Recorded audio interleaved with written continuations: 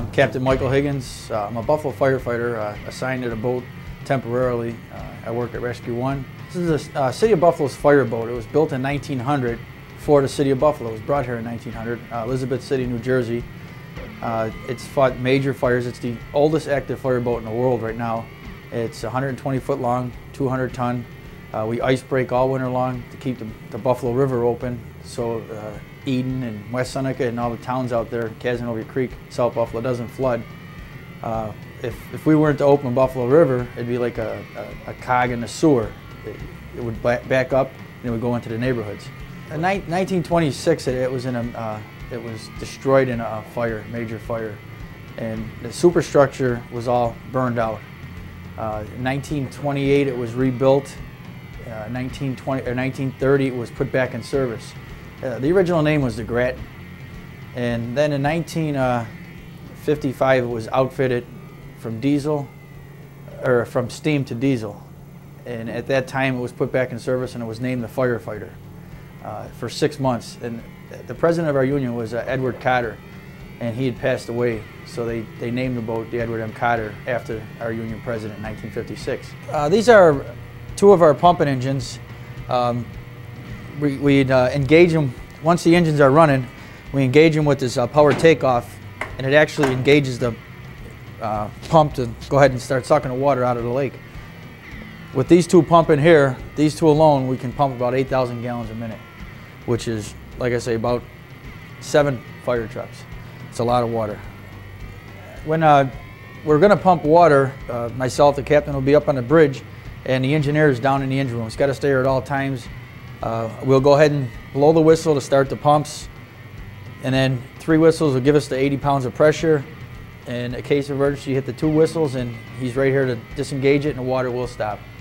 It's an old system, but the boat was built in 1900, so nothing can be modernized right now. It's on a charter for a national landmark, so we can't change nothing. These engines here are the same as our forward engines. You can use these for pumping, but these are mainly propulsion engines.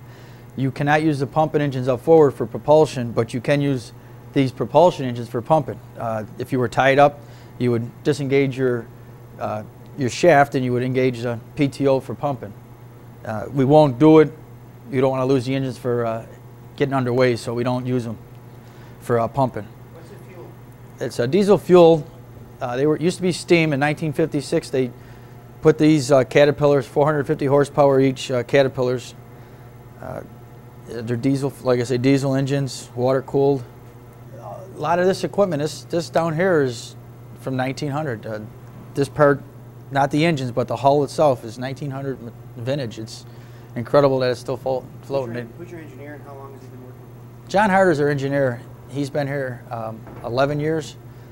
He's worked for the Department of Engineering, and then he got converted over to fireboat 11 years ago. I was an engineer for 7 years in the service, so we just rebuilt the clutches, the clutch assemblies back here. We could have sent it out, and probably 30 grand to have someone come in and do it. And myself, John, and Tommy Schultz, the other captain, to no cost to the city, we did it ourselves, except us being here. And that's the part of the reason we're here, is for knowledge and our ability. The screws are actually undersized for this boat.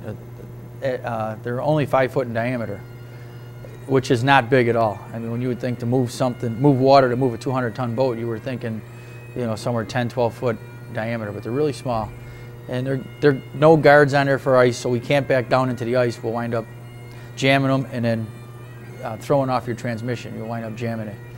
So everything is you got to prepare for what's going to happen. You can't just go into a situation not knowing, because the age of the boat, the makeup of the boat, it doesn't react like a boat that was built 20 years ago even. This is 1900. When you want to go forward, you tell it to go forward, but it's going to take 10 seconds to start moving.